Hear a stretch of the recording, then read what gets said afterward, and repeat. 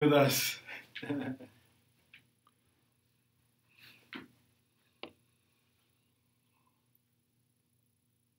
There.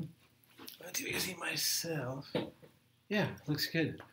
I like it higher. It'll hide our old guts and chins. I'm getting them, Mr. Welch. I'm getting the under chin here. Oh yeah. Well, I'm going through that crisis. Me and my best friend. We're like, what is this? Why isn't this going away? One of my grandchildren said something to me one time. How come your face just goes straight down? when they're young, Yeah. right? They'll say Anything. they'll say whatever. They'll be so honest. What's going on, guys? We are live with Mr. Welch, the planning principle. Planning principle. We can start off with that term. What the heck does planning principle mean? And we're going to get into that. But first, for those of you wondering, who is this ridiculously good-looking gentleman next to me here? We ran into each other at Parkinson's walk as well. But for those who may not know, we can look in here, Mr. Rose is still recording. Okay. This will go. That baby's going to go in and out. Who exactly are you, sir? Maybe a quick update, quick brief about yourself. I really hate that question because there's so many things you can say. But why don't we start? Maybe the timeline at the beginning, Mr. Welch. So currently, you're president of the Silicon Valley Educational Foundation. No. Okay, correct me. I work there sometimes. Okay. Oh, director of operations. Yeah. See, sometimes. I did some homework. Yeah. Okay, and many hats. I think 35 years in the Bay and educating. You were a principal at one point at Santa Teresa, correct? How would you define yourself, sir, to Joe Schmo, who's just seen you for the first time? Well, I guess I'm an educator. I'm an educator, a citizen of Silicon Valley. Grew up here, went to San Jose State. So this is my place. Yes, sir, and we appreciate that. I got some really cool questions for you guys. And look at my first guest to bring an awesome diagram. We'll get to that as well. So we know what you're doing now, Mr. Welch. If we could just, before we get into the education value for you guys, if you could briefly just, I always love giving the story, the timeline. Originally from here? I grew up in Redwood City, went to Sequoia High School. Sequoia. They were our rivals in the second round of CCS 1 year. Good school in Redwood City. And then tell me a little bit about the story, Mr. Welch, the journey from Sequoia and thinking way back. So Sequoia's done, high school's done. What year? What graduating class? Oh, I have to tell you that too? 1958. So his 21st birthday will be next year. So, I think this is important because a lot of, kids out there trying to, figure out the journey and figure out exactly what they want to do. And I was always told, ask those coming back. Mr. Yeager. Ken, how are you? Our Santa Clara County Supervisor, Ken Yeager. No, he just jumped on Facebook live, Mr. Welch here. But guys, we're recording on a laptop here. Sorry if it's choppy over there. We're doing our best. Jane, how are you? If you ever hear me cut anything off, it's because people are jumping on the Facebook Live. So I'll say their names. But we just left off with Mr. Welch. He was giving some background. He graduated from Sequoia. We won't say what year if you missed that. And I was talking about ask those coming back. If you want to figure out your career, you want to figure out your journey, ask people with experience who've kind of, been through life and so forth. So when you're at the undergrad stage, Mr. Welch, what did you pick up? Because we all don't know what the heck we're going to do at that point, right? Yeah. When I was an undergrad, I just went to school and figured somehow this is all going to work out. And, I didn't have it clearly in mind. When I graduate, I'll apply for a job and I'll get a job and I'll have a career. I learned a lot about that since then, but that's where I started. Just did what everybody did. Right. And did you switch majors at all, or what did you kind of? Nope. Start with, okay. No. And then what was what school did you decide? San Jose State. Oh yeah, that's right, San Jose State. Yeah. And grad school. Okay. And did you stay through San Jose State for that as well? Yeah. And then that takes me into urban leadership, which Yeah. I found very interesting. Was that an existing program already? How did that all come up?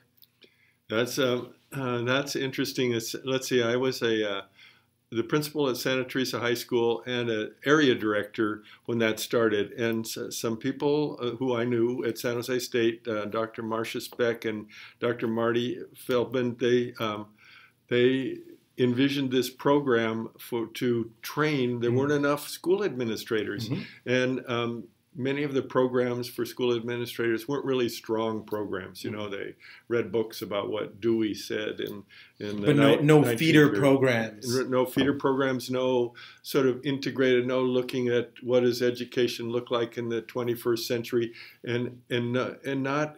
It was in a university, not in a school. And so the Urban High School Leadership Program, I was in the East Side then, so we were a prime target, and I knew these folks, so they asked me to join them as a way of bringing East Side teachers who were interested in becoming educational leaders into the program. So we did that, and so what happened is we would meet, not even at the university, which is not always a welcoming place to go, but someplace it was easy to park, and not during the day when people were working, and then the action would mostly happen in their schools when they would take on projects and work together to get there. So such a powerful program, because you're really shaping our minds. I love the idea, but how the heck do you come up with a curriculum? That was probably the next question, right? And then what is that versus standard? So if you finish Urban Leadership Program, would that give you your credentials? Yes. Okay. Yes. And a master's degree.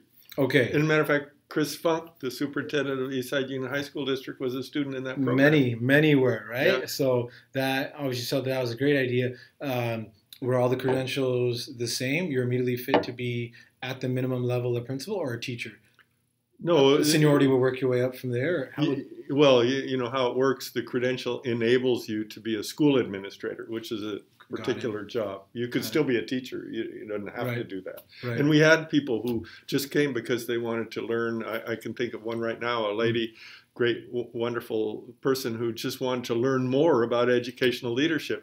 And then she went back to the classroom, but later she went on and became a school principal. I can see that, because you're always a teacher at heart. I'm sure when you have to do the administrative role, you start to miss the classroom, right?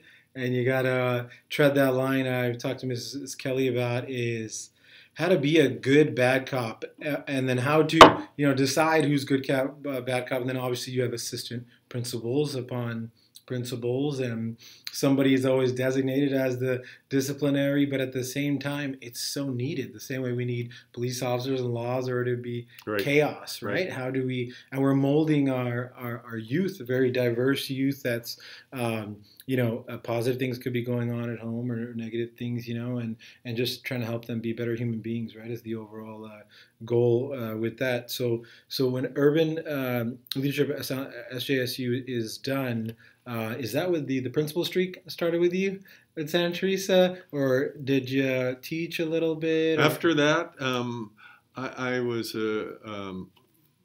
I had a management job at Independence High School of the state and federal programs. We were just talking about that, yeah.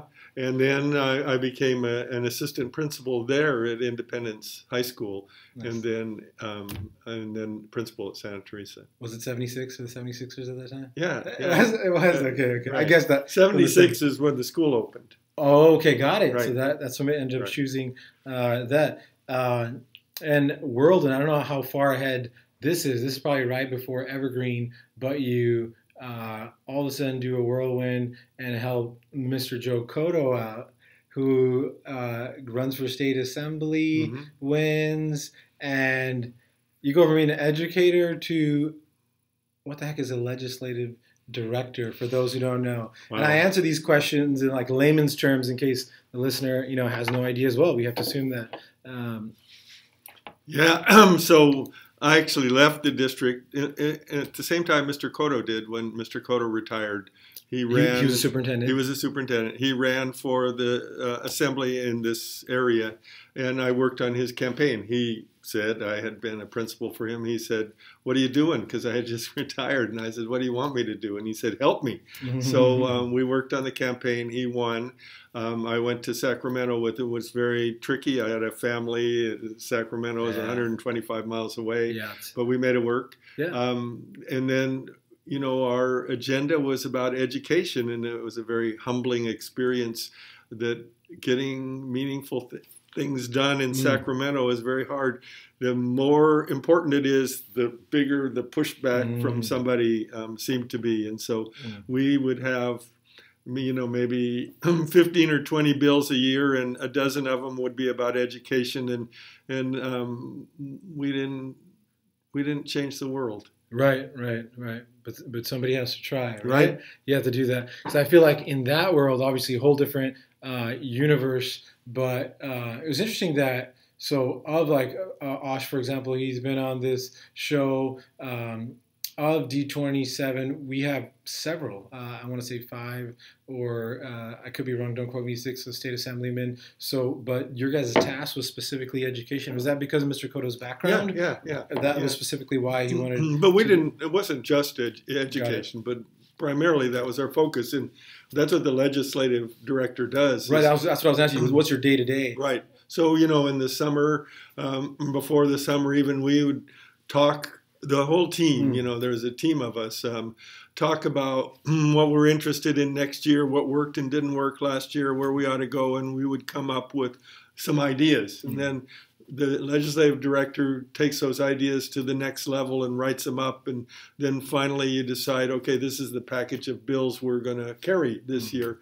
and then then we present it. Then does it go to litigator? Then it goes to the legislative council who writes it in educationalese, legal and then terms. It goes through the process of the committees, and then to the floor, and then we were in the assembly. Then we'll go to the other house, and then the job of the legislative director, in part, is to follow that. You know, when there's a hearing, you've got to get the people to testify, and you have to make sure you're clear. When somebody's upset about the bill, they're not clear about it, or they're not sure they like it. Somebody's going to say something because it comes out of budget. Right. Then they come in, they want to sit down and talk, and then if you can find a way to, gee, I never thought of that, maybe we could tweak it a little bit, and then you can amend the bill to try to make it everybody happy, which happens seldom. Right. So the seed of the plant you just described in that initial conference room is essentially brainstorming with that team of what you feel will be relevant or what's needed for our youth. And that was perfect. That tied into my next question. I was going to ask you, you know, what do you feel that we need to see the most? Obviously, those are 2 different time periods, 2017 and now. How does one brainstorm and just say, I got it, we need this? There's so much to be done, right? So how do you, for somebody out there might be listening who might be sitting in the same seat, right? How do you prioritize? Obviously, you got help and things that are going on and budgetary issues. How does one... it's great. Regardless, you're making positive change, you know. You obviously have to have a brainstorming session. You have to say, let's come up with 5 ideas that really benefit our youth. What is priority, though, given this? Right. And at the same time, look at a realistic budget. What are they not going to throw out the door? Exactly. Right?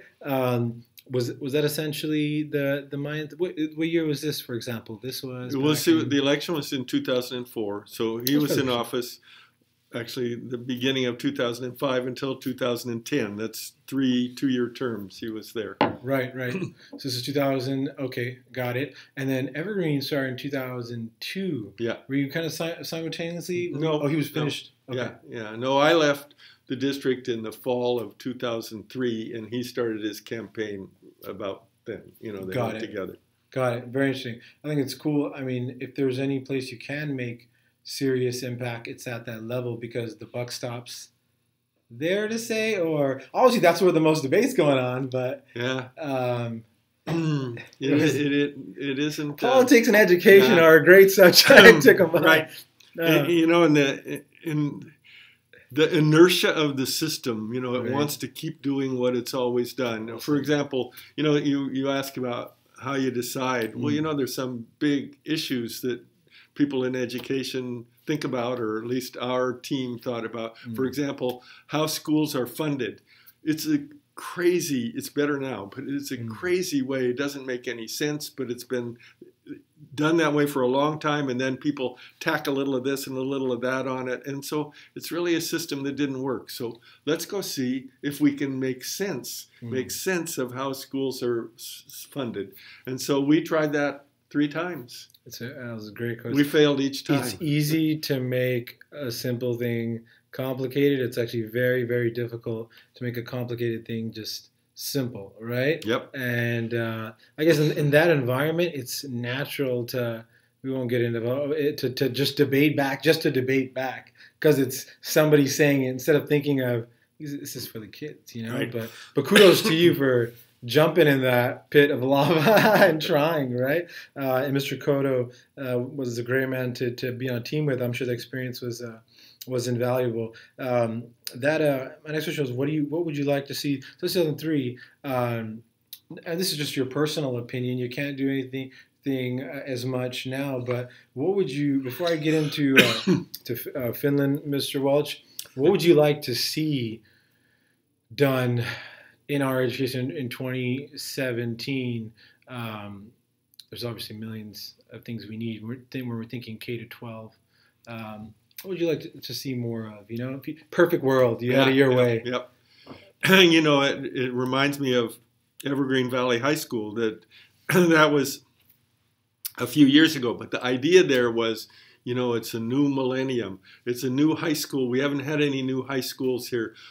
People say high schools don't work very well. So what would a high school look like that worked well in the 21st century? And so here's a golden opportunity. Let's create one. What does the literature say? What's missing? What should we be doing? And so, there are a lot of things you could focus on, but the use of technology in education, which was just happening at that time, that education would be focused on students learning rather than teachers teaching, the student-centered classroom, for example, that learning would be sort of interdisciplinary like life is. You don't get up in the morning and do all your English things from 8 to 9 and then do all your math things from 9 to 10. Right. You use all those tools to solve problems in the real world. So focus students on solving problems, not memorizing data. So all those things are getting them prepared for the real world stuff. Right. And Roman Nahal would appreciate what you just said, and it makes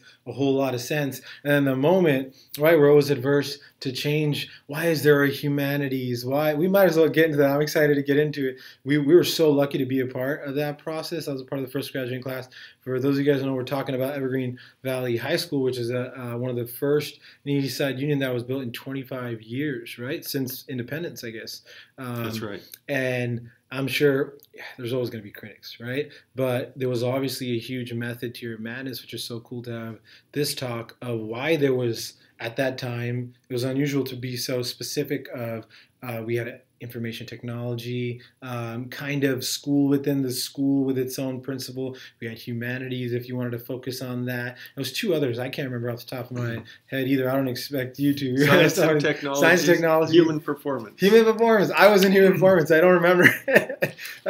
Which is about sort of biology and psychology, what makes humans tick. It would encompass this package, and of course, parents are great. There's some always your irate parents. I'm telling you, teachers are so patient, and being a coach kind of taught me too, holding tryouts. You got parents coming at you and all that stuff. So you can't always please them, but I think getting a chance to explain that bigger picture will actually make them go, wow, that was actually genius at the time. I think if there's another school, they should continue to kind of take that path. So I'm glad I asked that question. Before we get into the meat of bones of Evergreen, sure. Most of my questions, I just wanted to talk out and just, debate is not even the right word, just talk out about Finland, just to kind of brush those up on it.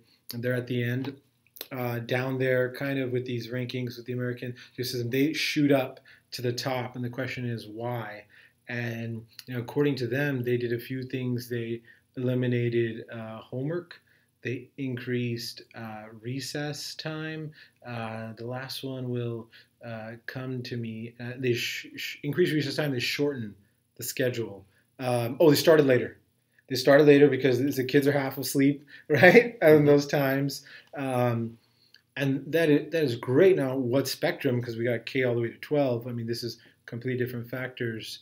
What are your just general thoughts? I think there's obviously pros and cons of that, and America is not Finland, right? Right. Much larger execution for something like that. But when we see countries doing things that are working for them, do you feel that it's something that we should be more open-minded to trying, or what are your general thoughts on that?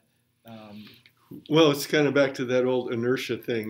We go, it's not just Finland, it's lots of places. We go to Japan, we go to India, we go to Finland, and we find out things and we say, they got, and then we come back and we maybe try it for a little bit, but we don't shift. We just kind of keep on working. Another thing about Finland is they pay teachers really well, and they have high expectations of teachers, and teachers are well trained in those schools. It's more of a homogeneous society than ours too. That it's not that there aren't other people in Finland, but most of the people are Finns. And so we have a country where people speak many languages, come from many cultures. Great point. And so we have to answer make to that. It work. You bet. We have to answer to that. There's got to be certain bilingual classes, right? Where that's not the right word. Where English is not a first language. Right. Totally necessary. So that is what I mean by it's a much larger animal. Right. And then when parents start getting on that I want my kid to have more homework, some teachers, superintendents, they fall to that pressure of pleasing them instead of trying to explain the bigger picture, because sometimes explaining the bigger picture means they're out of their seat. And which is good too. I mean, it's for the people, by the people, and so forth. And so that's, I always try to, before jumping to that, okay, cool, yeah, excellent documentary, we should just do that. I try to see both sides, because parents are, working so hard, 9 to 5 stuck. They're happy that Jimmy joined baseball because they get a little more time. If school ended earlier and they got to pick him up, that's daycare, right? That's a huge problem for them. So not an easy job for you guys. Weird question that you probably can't answer, Mr. Bell. Why aren't our teachers and educators put payroll wise a little higher? I mean, that's not a question for you. That's a question for the people in power. But has it always been that way? Yep. Okay. I mean, there are so many teachers out there listening going, yes. There are pockets here and there, but, we have never been a place, back in the 1800s, the school marm, was a job for a girl who hadn't gotten married yet, and it wasn't serious business. Right. And it's serious business now. And so, but money is always scarce. No, we're a rich country, but there's always more things to do, more things to spend the money on than there is money. And as I remember when we were in Sacramento, Arnold Schwarzenegger said, "We give them $50 billion. Wouldn't you think that'd be enough?" And it wasn't enough. Right. Seemed like a lot of money. Yeah. Because that was for the entire. We're a huge state, though. Yes. So no, Arnold, and you got technology advancing and so forth. But since then, I've seen things kind of being answered to that, which is great. I know Leva and Quimby kind of putting together a initiative. At first, I believe they called it Bulldog Tech, and then now it's LSI building at Quimby Oak. For those parents listening, they're working on something. I went over to my neighbor's house the other day, and his backyard is Quimby Oak, and at the same time, you're not going to make everybody happy. They're building a Quimby Tech, kind of like Bulldog Tech, but it's being erected in the parking lot, so his view's completely gone. He's got a huge building there. I mean, which I don't know what to say to him, but at the same time, it's obviously for a great, cause, the technology building. So that's something that obviously has to be answered as well. But at the end of the day, all these future people who become significant leaders who do great things, they come from this root of the system, right? So it's how it's not at somewhat of a priority pretty insane to me where we look at that. But now we got these big entrepreneurs who are saying school is not completely needed and this and that. I think absolutely the K to 12 level, that's not even debatable. I mean, just to generally get the mind going, right? You can argue university all you want. I mean, we got to admit, Mr. Welch, the student loan thing is, I feel like we're seeing it more in my generation and age. I'm not sure how it was for you. Did you have to take college loan to go to San Jose State at that time? I did, but whoa, it was much less. Inflation. It's nothing like what people today APR. deal with. Yeah. And then banks get involved. Obviously, it's one of the only things that you can't declare bankruptcy on, even if you wanted to with student loans. You have to pay them back. So Obama did some type of loan forgiveness, right? I'm totally uneducated on this. They modified it. I'm not sure of the details either, but they modified it. But I think we're losing that now. But if community college is free, there's first a year step. Just happened, right? Yeah. So for those of you who don't know, first year, actually, I remember I fact checked it because somebody kept asking me. It was October of this year that it was enacted that the first year of JC is now free in California. I don't know why not both, but it's a start with first year. I think the entire state of New York, if you're a resident, is free, and then Tennessee, if you're a resident, is free just for JC. New York, we're talking anything, right? And which is a pretty cool step, right, in the right direction. Hopefully, we start to see more than that because it's hard enough. I mean, some people, right, are not as well off as others, and you're starting from ground zero. But to start from ground zero with a boulder on your shoulders up a hill, right? That's who knows where that's going to take the future. And we're falling behind. You look just in this week in the Mercury News was an article about students graduating from high school, and it's around college. I mean, and it's around 30% of high school graduates, which doesn't fill the jobs we have in our society that require a college degree. And each year we lose a little bit more. And so, I've heard that argument about, well, look at all the great people there are in the United States, so our school system must be working. So that's one side of it. The other side of it is Silicon Valley. I hear people say, why can't you educate people who can function effectively in our corporations? Why do we have to do it over when they get there? And that has to do with communicating well, working well in teams, working as problem solvers, the things that don't always happen in a the levels of bureaucracy. This is why I wanted to have Mr. Welch on. We haven't even went through one question, and we've given so much value. But no, you nailed it on that. And I read an article from Elon, and he had that type of thing. Was we have to admit there are levels of bureaucracy within the workforce, and he says you don't have to ask your personal manager for permission to go up to another cross-department manager to ask him if you need to get something done. In other words, your hiring manager should not get angry at you and say, why did you go there and ask him for something without my permission, right? We know that's there in the 9-to-5 world, right? So he says, no, none of that. That really messes up efficiency. If you need to get something done, you're more than welcome to go to the other department's hiring manager and ask him if it's okay. Just ask him if it's okay. Maybe he might say no. You're an idiot. Go back and talk to your manager. But examples like that really speed up efficiency. And you're right. That is a part of it too. Is how we, how we actually work with each other and throughout. We kind of have what we think is the way a corporation functions, right? But it's up to you, and that's why we see more startups and they're more aggressive mentality. But awesome stuff. So. Now let's narrow in and jump in a time machine. And I come to you. First off, so there's high school principal, superintendent, area director. We know kind of, we'll get to superintendent. We know what a principal is. What is the difference? What is an area director? Yeah.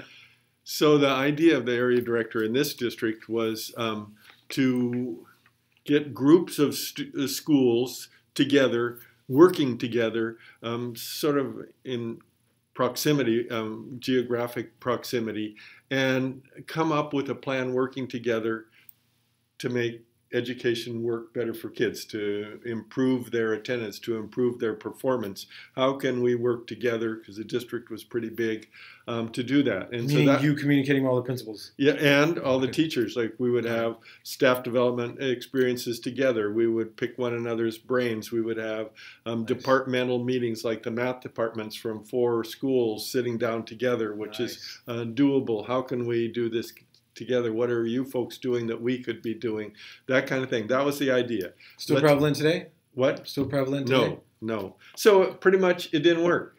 Really? We worked and we solved problems and we helped people out. That sounds great. But the whole idea of making student learning, taking it to a higher level, that didn't work. So after about 3 years, they said, this would go on during those staff development type days. Right? Yeah, well, every day. But on a district level, yeah, where they still happen now inside of Evergreen, this was more, hey, tell me about your side of town. Right. What you're seeing. Right. They just don't have area directors anymore. So you had the idea of, there's the principal, there's the superintendent, and at the district office there are a few assistant superintendents, for personnel or right. Who would be in charge of that? Would it be superintendent with somebody above him? No, above him is the board of trustees. The board of trustees. Right. Okay. They're his boss. And they would be making these type of decisions, the area director, or no? There's no area director. There was for a short period of time. Right, and then we decided not to. Who decided to cut that type of thing? Is it the superintendent and the board? Got it. I'll leave it at that. Right. But there's a method to their madness on keeping it within the schools. I mean, it is tough enough having the math teachers at just X school communicate with each other the way you just described and so forth, but never hurts to, within a region, within a district, talk to each other. But there's constantly that question about how can we get better? Right. How can we get better in math? Mr. Funk, you're next on the show. He's already committed, so you better believe I'm going to ask that. How can I won't drop any names. How can we learn from one another? Right. That's what we're supposed to do. And that's so what it's about. Finding how that happens, and you talked about the Evergreen School District. So, East Side has 7 feeder districts. So communicating with that, so the 8th grade or the middle school people are synced up with the high school, so they're preparing their students for what the high school teachers expect. It's amazing, but sometimes that doesn't happen. Right. So we're not preparing them for something that we're expecting. How do we align them? Yeah, we have to talk. And by 7 feeder, you mean Evergreen Elementary School District, et cetera, et cetera, et cetera. Elm Rock, Oak Grove, yeah, Franklin, McKinley. And you line up those puzzle pieces, it will be far more efficient. Right. And it's hard to do. It sounds very complex. So if there's a way to sink it in, it sounds like a lot of. It doesn't have to. There's got to be a way, but at least you guys attempted that, right? There's an organization now called East Side Alliance, and its whole purpose is to do that, is to build this K to 12, actually K to 16, including San Jose State, which is part of it, about how can we work together to make it work better for everybody. And they're working hard and still hard. Right. And that doesn't mean that K through 16 means we're going to be able to have one way and the only way. There's no one-size-fits-all solution, but just having communication in line, probably more efficient for learning curricula, right? A very cool idea, and I think those type of things should be brainstormed more. I don't even think we ever reach that level of organizational thinking until you get to your level and the superintendent and so forth. But very cool ideas, and you never know who's listening out there. It could be a superintendent from Detroit who says, you know what, I got to bring that up. We're going to try that. That's why I think this stuff is so important. So now the animal, my lovely bias as a cougar, as a first graduating class, and being a part of that, taking advantage of being a guinea pig during trying different bell schedules and that whole experience. I show up and I say, Mike Welch, we haven't had a high school in 25 years. I want you to be in charge of the team that starts that. Where the heck do you start? And I'm talking, let's get nitty gritty. Do you meet up with, are you involved in architecture all the way?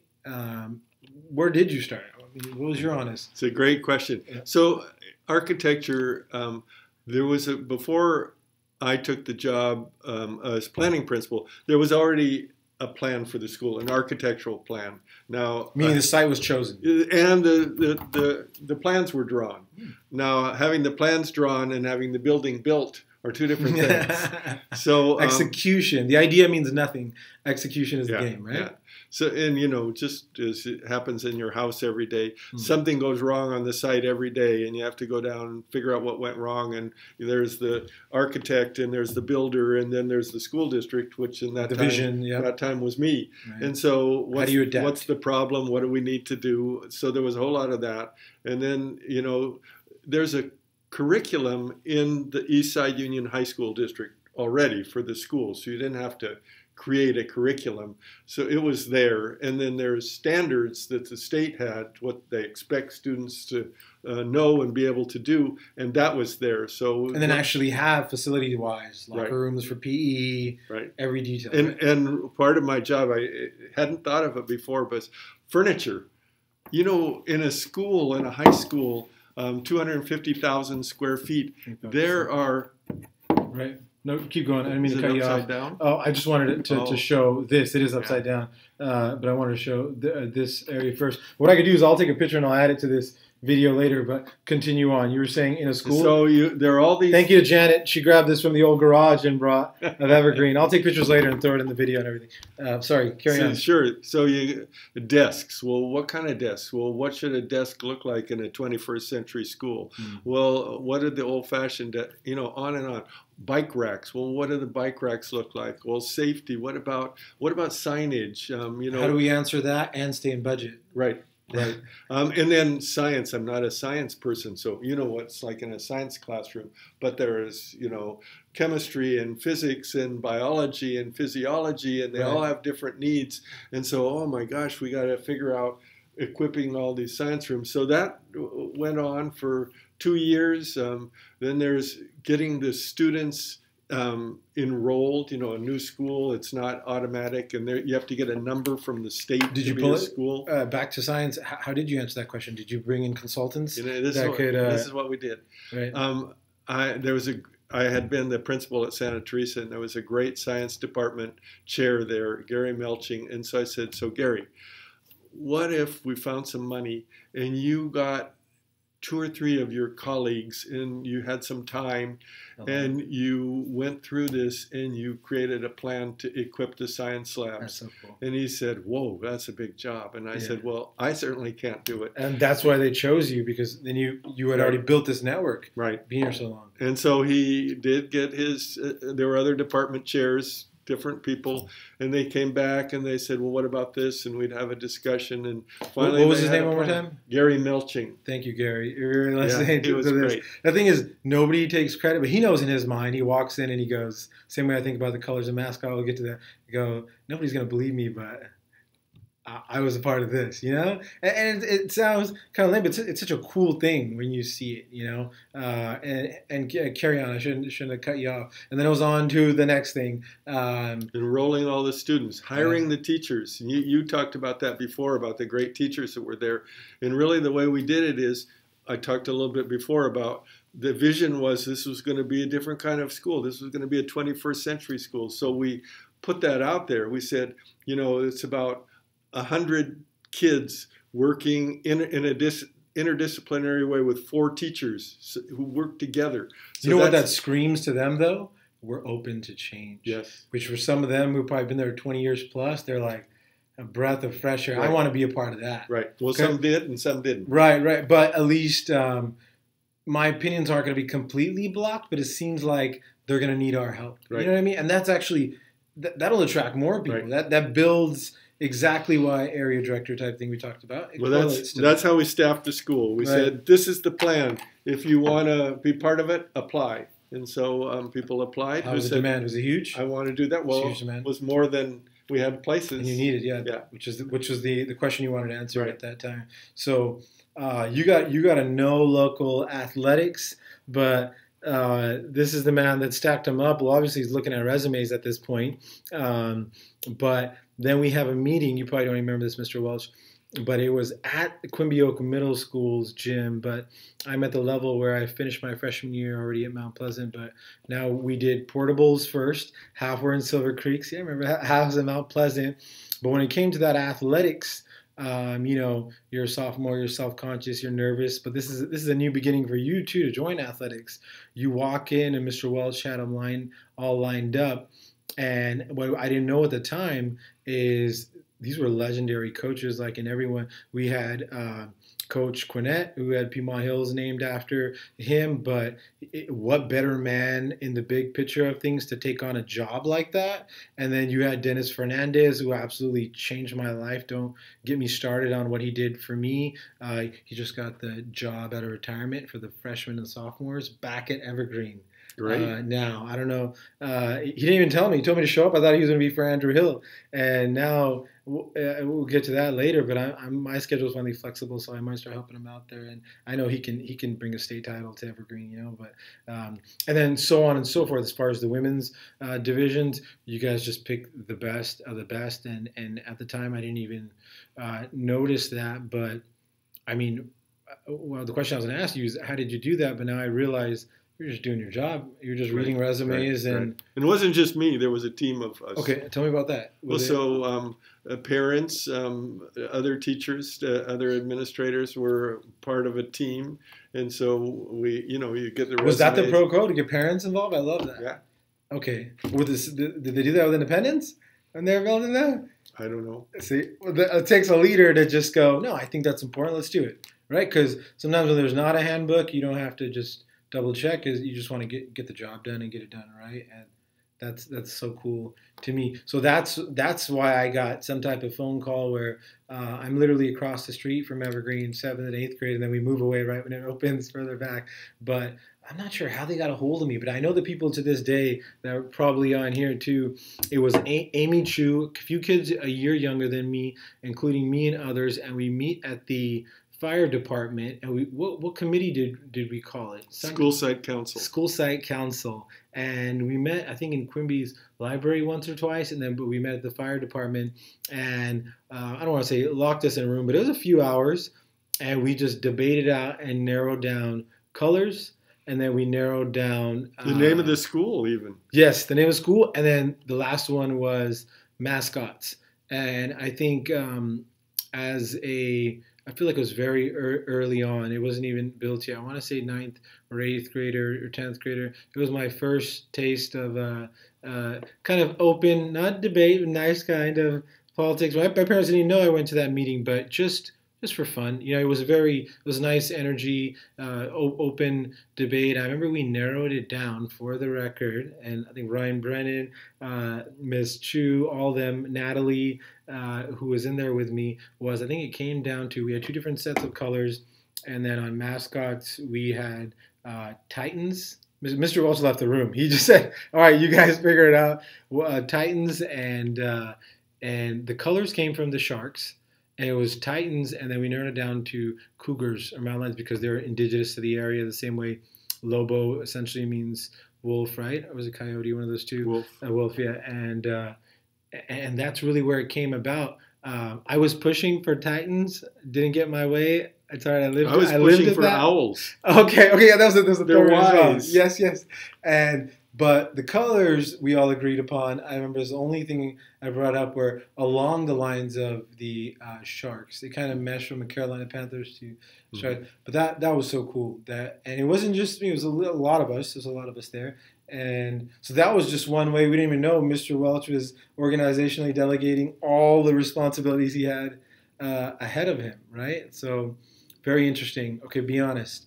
You cannot be a leader and make these crucial decisions without getting backlash. What did Aristotle say? The only way to avoid criticism is do nothing, say nothing, be nothing. Right. It's such a huge task to get on that, and there's always the naysayers who will state problems without offering solutions. And then you're just complaining when you're doing that. Was that tough for you? Was it pretty smooth and easy? In fact, I think my charge was to bring I can't remember if it was 2 or 3 names for the school, mascots, colors to the board. And the board ultimately decided. But they took all of the recommendations of the school site council. Yeah. And, you know, in answer to your question, I think not all, you know, some leaders would just make those decisions on their own.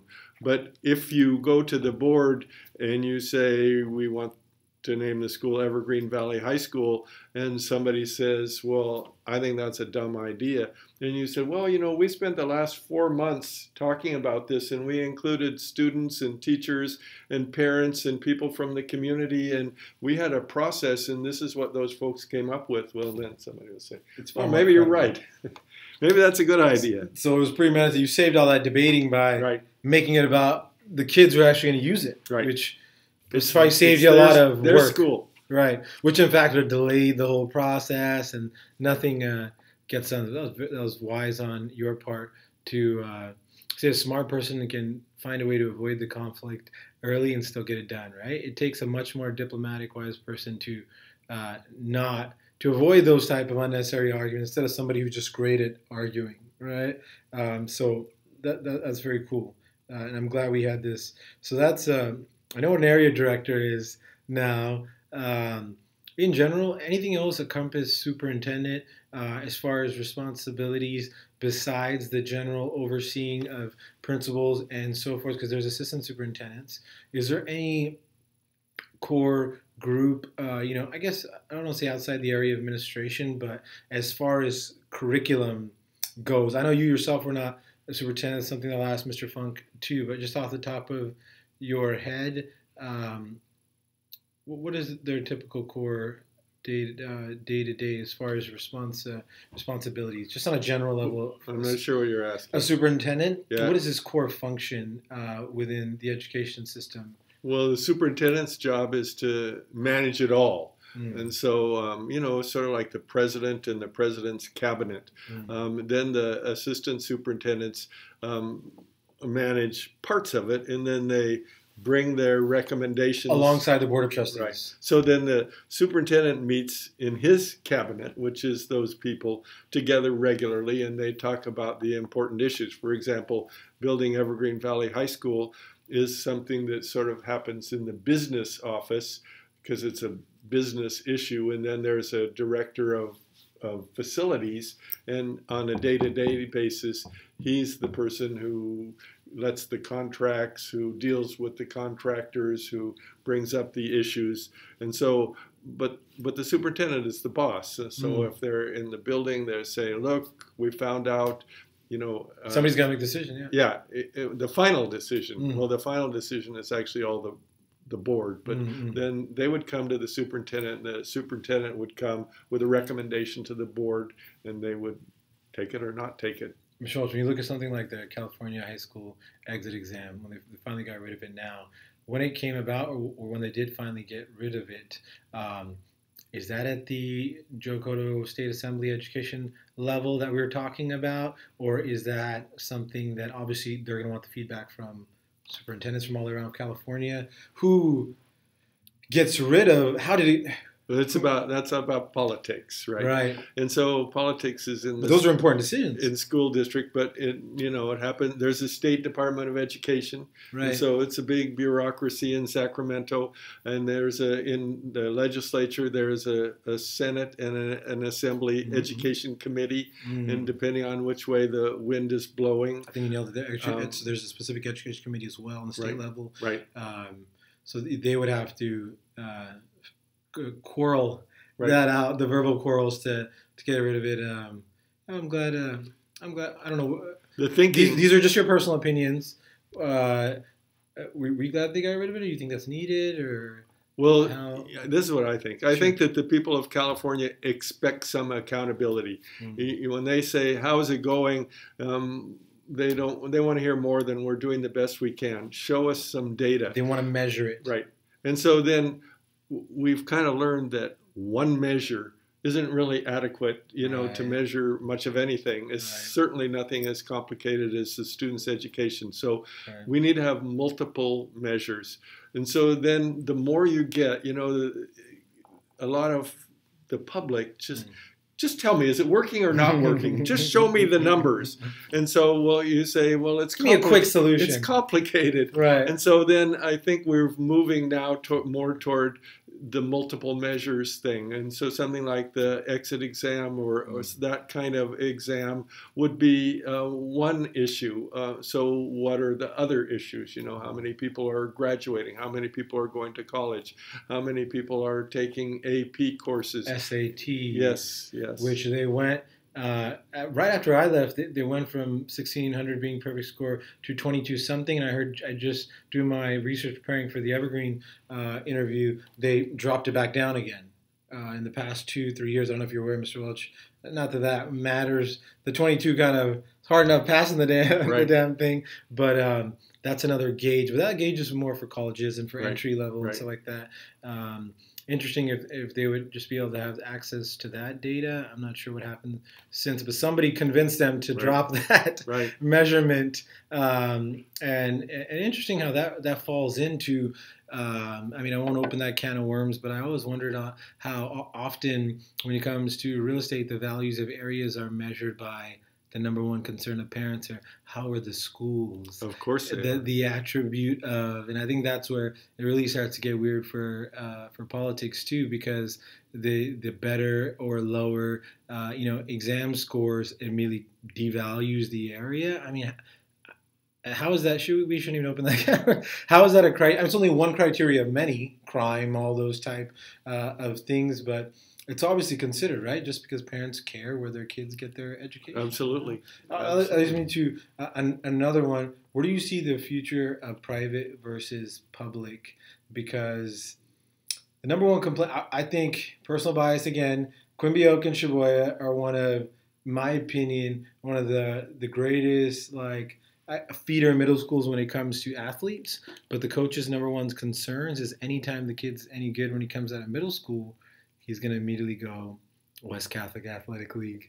And I can't begin to tell you how many stars have come from Shibuya, Quimby, but never made it to a public school.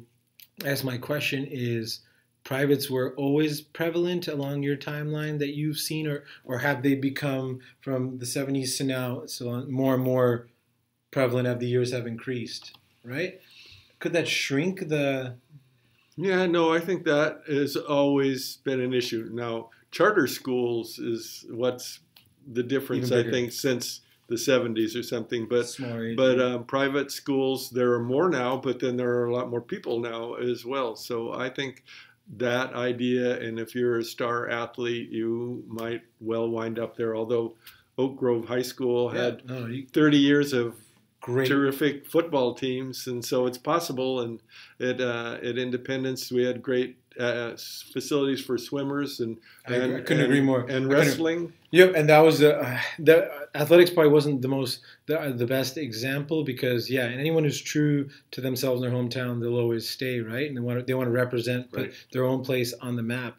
But in terms of education, I've heard it being whispered around that there's always some type of, obviously you're not affiliated with them anymore, but what is the state of, I see a concern with the state of budget for East Indian High School District and they continuing to be reduced. One thing that's been kind of going viral on Facebook is, gosh, it always comes back to politics. I'm trying to stay away from politics. It always comes back to about, I've had a teacher on here who's saying that he's coming out of pocket for school supplies and stuff like that.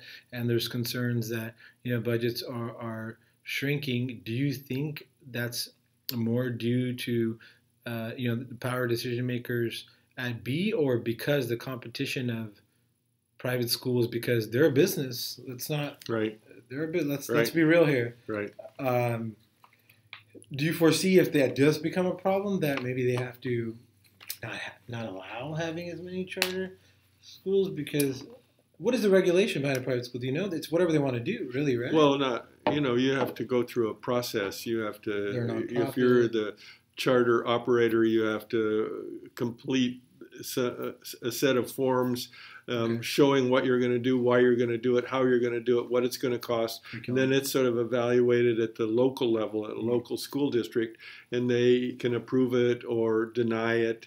And if they deny it, you can go to the county and plead your case, and you can even go to the state. So there are some things in between. Mostly public school districts aren't in favor of a lot of charters, partly for the reason you say. Right. Pretty soon it starts to erode the budget. But I think the current budget issue has a little bit more to do with, after the Great Recession and recovery from that, then finally there was more money, and so there were a couple of years when the state was sort of making it up to school districts and pumping money back in where there hadn't been money before. And so school districts started reinstating programs, but those were sort of one-time monies, actually maybe two-time monies. And so then those two-time monies are gone, and now there's more money than there was before, but not at the same level as after. And so now school districts are having to adjust to and recalibrate, yes, right? Exactly. To that. So they're coming in more lump sums. Very, very interesting. And I wonder where that's going to go. Do these privates, are you aware if there's any regulation that they're probably audited as well? Their numbers of the private schools are looked at, their budget and so forth. But the state doesn't pay money to the private schools, so, right, so they can kind of they have their own boards that do that. That audit. It's not public information; those are private. Interesting. And I'm all for that. I mean, you're a private institution and you're doing it well. That's great, but at the same time, there's some level of you also have to look out for your fellow man who cannot afford the private school. And I'm just curious where we're at. That's not shrinking as much. Obviously, from what I learned from you a second ago, it's not because of that. It's far more because of the economies of scale, the way things are going.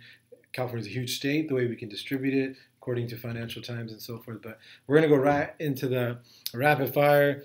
Can you believe an hour and 1 minute? Can you believe that already? But as far as value, I'm so happy right now. I think we just laid down some very cool stuff. So I wanted to pick this gentleman's brain is because he's done so much and taken zero credit and behind the scenes and spent his entire life, over 35 years,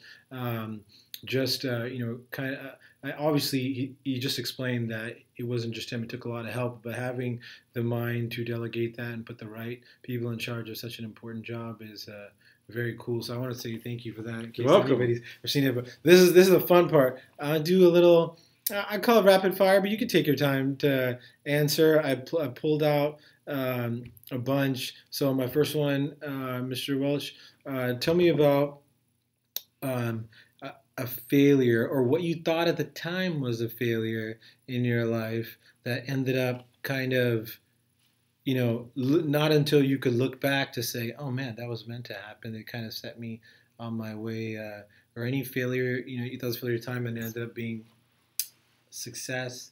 I always throw the easy ones at you. Sure.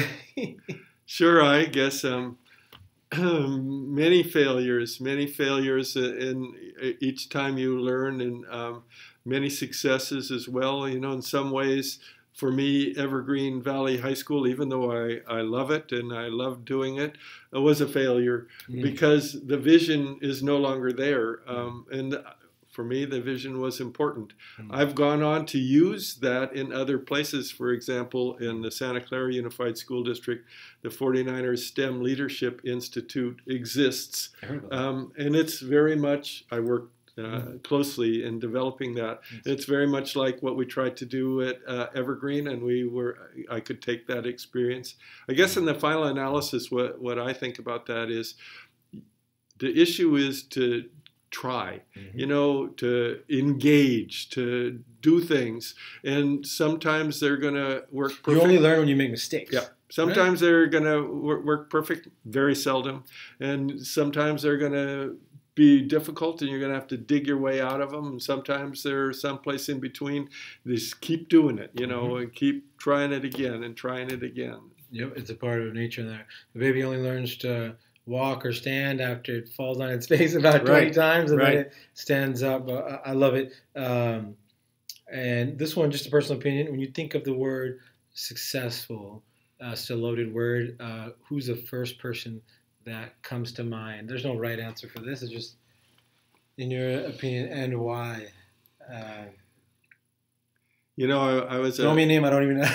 I was a history teacher, and so one person that comes to mind who didn't get a lot of credit is Harry Truman. Mm-hmm. He had great success. He was a humble guy who did the right thing, who thought hard, wasn't worried about what everybody was going to say, just stuck with his conviction, put on the front of his desk, the buck stops here. Here he's a successful guy, a hero. My daughter, who's teacher of the year in her school district, and who's a parent of a disabled child, and who's a pastor in her church. Shout out to her. What district is that, Mr. Welch? She's in the Union School District. Union School District. Okay. She's a hero. She manages an incredible amount in her life and does it gracefully and successfully. That was beautiful. President Truman. Yeah, I mean, the greatest always look back that you can't always worry about. We're all self-conscious to some point, but you can't. I stopped a long time ago caring what people think, because I remember hearing a quote that I know the quickest way to failure is caring about what everybody thinks. I don't know the key to success, but I know the key to failure, and that's trying to please everybody. Right. That's exactly what it was. Well, I got one other success story. Yeah, please. Mr. Cotto, my former Joe boss. He is an amazing person. I gotta meet him sometime. About success, about working with people and having people follow him and believe in him. Everybody can't do that, and I'm not sure quite how he does it, but he can walk into. I remember when the East Side, subsequent to his, what do you call that? Charisma? What do you call charisma. that? Yeah. But it's even more than charisma. Charisma, people who wow you. But people would say, that guy, he is a wonderful person, and he remembers your kids' names, and I don't know. One time when there was a terrible issue, I don't know what the issue was at the East Side, and the boardroom was filled with angry people, and the next day in the paper it said, well, the former superintendent would have opened up one of the gym and served cookies and punch, and by the end of the evening everyone would be happy. And so that he is that kind of guy. He's still doing that. Right. I know exactly what you're talking about, and I think it's more a skill where it doesn't mean he's the charisma and so forth, but it's literally knowing every single person is different, but somehow that person just finds a way to connect with each in their own different way, and having that sixth sense of how to do that. But awesome. And let's see. I'll just give that question. Let's see. This is a good one. What is a book that you most often given as a gift? You obviously you don't have to go too far into why, because the person's going to have to be a spoiler. That person's got to read the book, right? If any. It's that's an interesting question. A book I gave to someone recently was Al Franken's book, Giant of the Senate.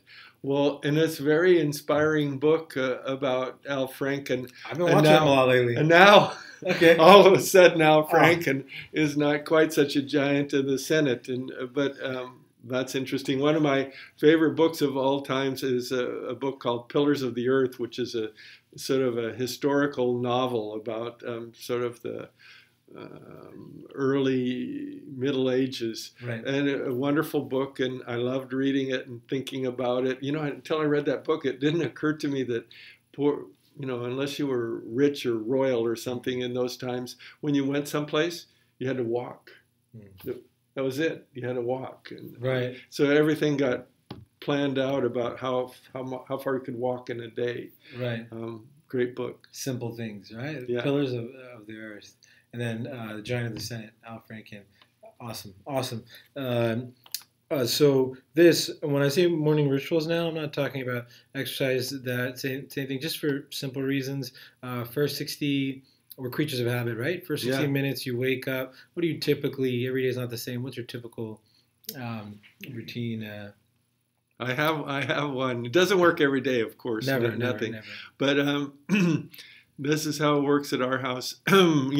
Our kids are grown up and gone and have their own families now. So I get up. My job is to make the coffee. Then I go out and get the paper. Now, none of my kids even take a paper anymore. Right. We take a real paper and 2 on Sunday. And so I bring the paper and the coffee into the bedroom, wake my wife up, and we read the paper together, talk about what's in the news, often get mad about what's in the news.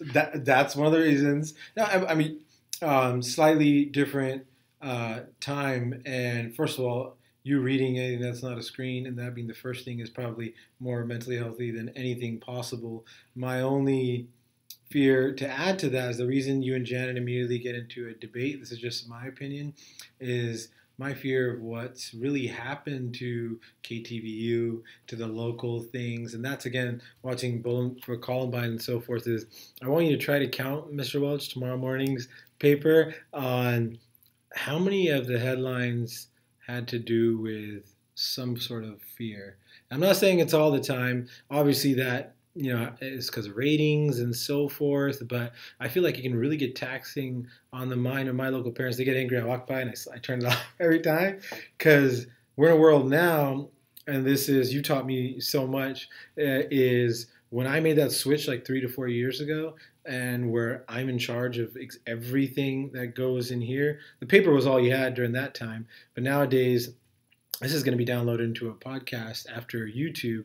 On your next drive to Walnut Creek, Pleasanton, you can listen to KTVU, or you can listen to Roman and Mike Welch talk about the education system in Eastside Union. And I feel like since I've done that, those hours fly, and it gives you such a depth of educational, and no knock to you, sir. All I'm saying is suggesting that there's a whole universe of things out there as technology is changing, right? Which is, you've encouraged for so many youth as well, that I've personally told myself, sadly, no more local TV news, and paper's still fine depending on what it is. Evergreen Time or Mercury? Mercury. Okay, well, yeah, that's debate. So that's why you and Janet get into it about. But I might be wrong. In tomorrow's paper, I'm going to text Mr. Welch. If there's a positive ad somewhere, or positive story, Roman was wrong, and I'll be the first one to admit that I was wrong. But do you agree on some level? H1N1, killer bees. This person, it's 5 a.m. They're talking about somebody who got stabbed or killed, but at the same time, in my opinion, we're at the safest time in history alive. Think of it.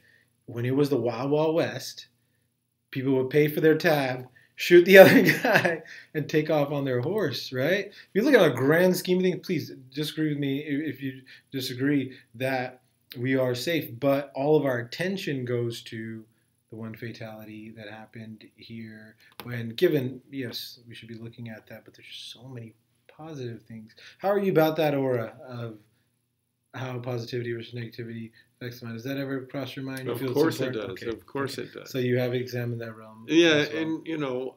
And I agree about KTVU.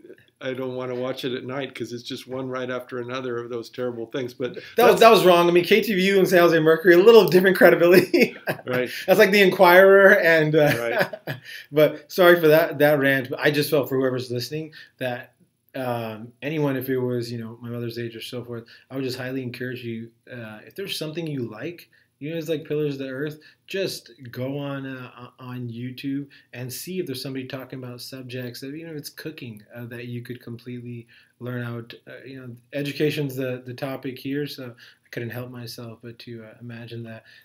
How rude of me, though. I blab after the Mercury with Janet. Then it's off for the day. That's the morning ritual. Then it's talk over the day. That's like the first 60 minutes. Like, who's going to make dinner tonight? Yeah. Like that. Okay, I got to learn from you. I've been married a year. I got a lot to learn from him. How long have you and Janet been married? 51 years. Man, 51. Yeah. That's awesome. And the question was your morning ritual for 60 minutes a day, and you asked that. We'll wrap it up with this last one here.